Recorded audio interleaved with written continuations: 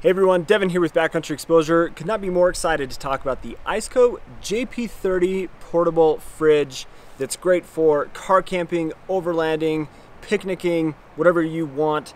This is awesome to keep food cold for the adventures that you're going on.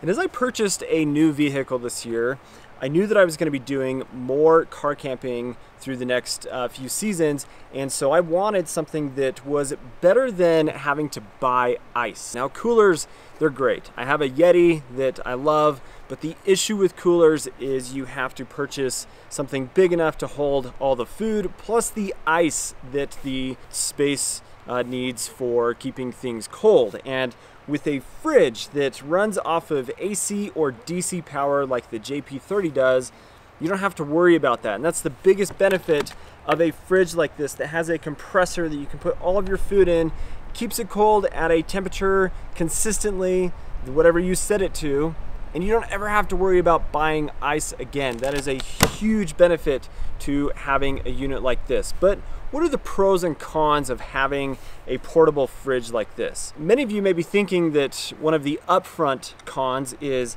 how much a unit like this costs. Well, if you jump on Amazon, for example, you can find pretty inexpensive products out there in the $200 to $300 range. But the issue that you're going to get with that is you are getting what you pay for. At a $500 or so price point for the JP30, which is a 32 quart or 31 liter capacity, it's a great value for what you get out of it. Now, something that I learned in my research on fridges is a lot of the price that you pay for a fridge is in the compressor.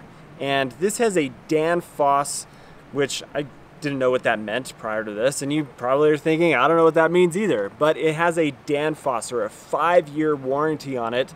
And what I understand is it's a very high quality compressor, so it's something that you can trust and rely on, and it's going to work for a long period of time. Now, in the few months that I've had the JP30, I've just been very impressed with how reliable and how consistent, as I have noticed with the temperatures here on the readout, it stays within the temperature range that I am setting it to, as well as it's not using a massive amount of power to accomplish that. And that's what I know you're going to get from the cheaper units. They're just going to be less efficient, they're not going to cool as effectively, and they're not going to be as well insulated. So ICECO, I feel like, has hit the sweet spot between a cheap kind of just no name brand Amazon product versus your high-end dometic products that you see a lot of people that are out overlanding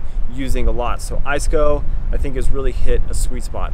So let's talk about more of the pros of this particular unit. Well, it's a perfect size for a small SUV. Now, I have a Jeep Compass. It's a small SUV, and it doesn't have a ton of storage space on the inside of the car. So when I was looking at what can I get in the back of my car that is not going to sit horizontal and take up all of that space in the back, but I can run it from the seat back to the back hatch, what can I put in there? And the JP30 is perfect for that, in not only the length at just about 23 to 24 inches with the handles on, but also the height. You're 15 inches of height, and then you're just shy of 14 inches in width on the unit. So it's a great size, not being too large, but big enough to be able to put a full weekend's worth of food in here.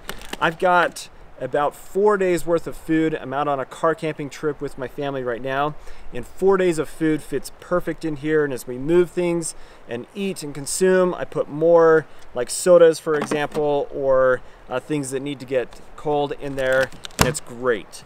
The way that the temperature setting and everything works is super easy to use. It's plus or minus, you set your temperature, but you also have a max or an eco mode on here. So the max is going to put this into maximum cooling. It's going to just run that compressor as hard as it can to cool the unit down to the temperature that you have it set at as fast as possible.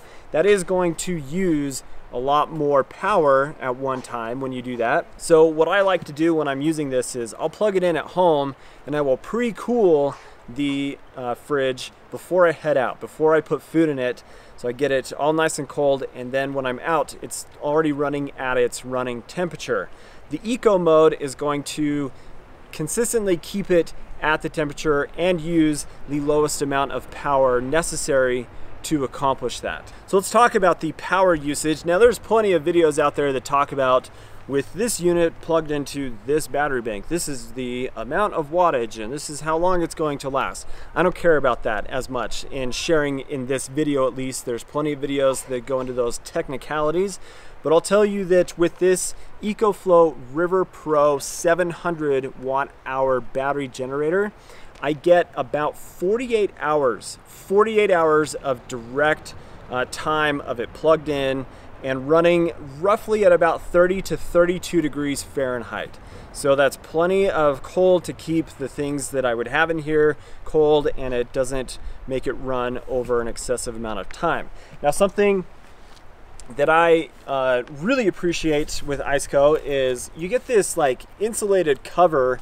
It's very lightly insulated, maybe an 1/8 inch amount of foam around. But what this does is, if you happen to be in a spot where you've got more direct sun, that insulated cover is going to help protect the plastic from warping, from getting overheated and too hot, but it also helps insulate and make it so it doesn't have to run as hard, because now everything is getting heated up from the direct sun on the outside. But the benefit to this is I can plug this into my car, into the 12-volt outlet in the back of my Jeep or in my other vehicle. It runs on that, and it's not a problem at all. What this has is a 3-stage battery protection, so you can set it for low, medium, or high, and if your battery, when you are running this, gets down to a certain level, this will recognize it and it will shut off, so that you don't end up with battery issues depending on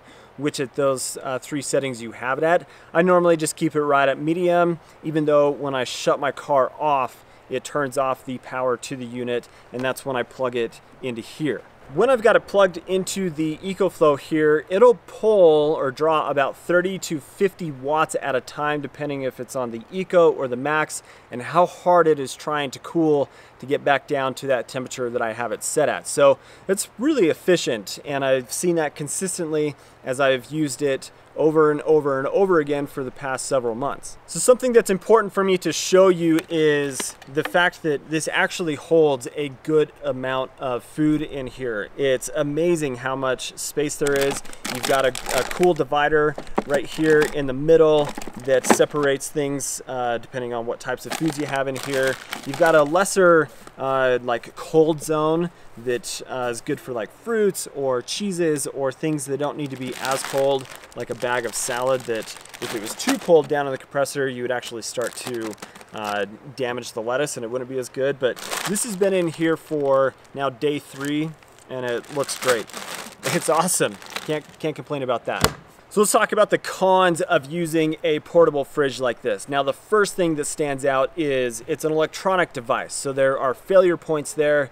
Things can wear out. It's not like a static cooler that you put ice in that doesn't have any moving parts or anything like that, or electronics that you have to worry about frying with your electric system or what you plug it into. Like, that's a concern with electronic devices, but it's also just more to manage, because in order for it to function, you've got to plug it into something. It's got to have power all the time, and that's the biggest downside. So when I'm out camping and it's not sitting in the car the entire time, gotta have it plugged into my battery bank, which is not a problem, but the battery bank is only gonna last for so long. So I've either got to have a way to charge the battery bank, which I use a 160 watt EcoFlow solar panel, but even that, like right now, I'm in the shade, and I would have to take the battery out into the sun with the length of wire that I have to be able to plug it in, to be able to charge this, and then the fridge has got to be attached to it somehow and plugged in. So there's a problem with that. And when I'm not necessarily in an overlanding situation where I'm driving the whole time, and then I may have a secondary battery system that this is able to run off of 24 hours, like all the time, then yeah, it's a little bit more to manage, a little bit more cumbersome. And if I'm going to use this in like a picnic setting, then I got to take this, I got to take the battery bank as well, and it's just more to carry with you.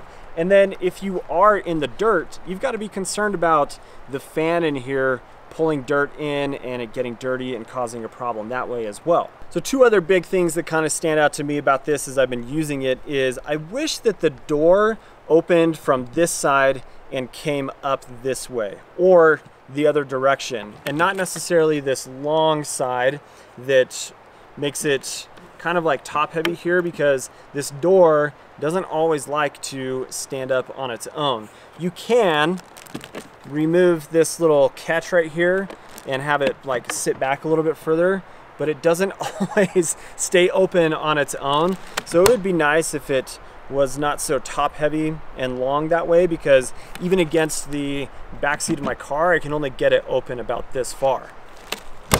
So if it was to open this way, then I would have less height and it may be a little bit easier to load in and out that way. And the other thing about this fridge is it would be nice if it was a dual zone. So I had a fridge section and a freezer section, so I had a little bit more variability of options of food that I could bring with me. It'd be awesome to bring ice cream and to be able to keep that frozen and then have everything else in here, or to be able to have little ice trays and I could make my own ice here in the fridge, freezer in that case. But having dual zone would be nice, and they make dual zone fridges that you can get. This just doesn't happen to be one of those, and that's okay. It does a great job otherwise. The other thing that would be nice that I know is available on other fridges is to have an app to be able to check to see what the temperature is at as I'm driving, to make sure, yeah, that the unit is still on, that it hasn't turned off, and it's gonna be another 2 hours before I stop, and then I find out, oh, that the whole time it wasn't even connected and running and cooling at that time, and maybe I had spoiled food. But that has not been an issue for me whatsoever with this fridge. I'm in love with it. I absolutely love everything that it has provided. I just love that I don't have to buy ice anymore, and it's convenient. It fits in my car.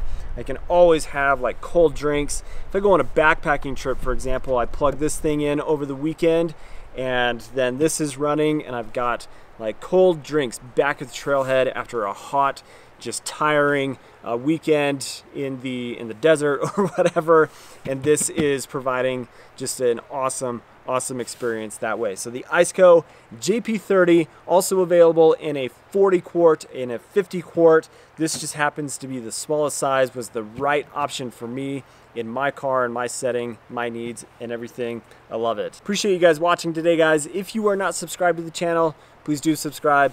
Hope you have an awesome day. Catch you on the next one. See you later.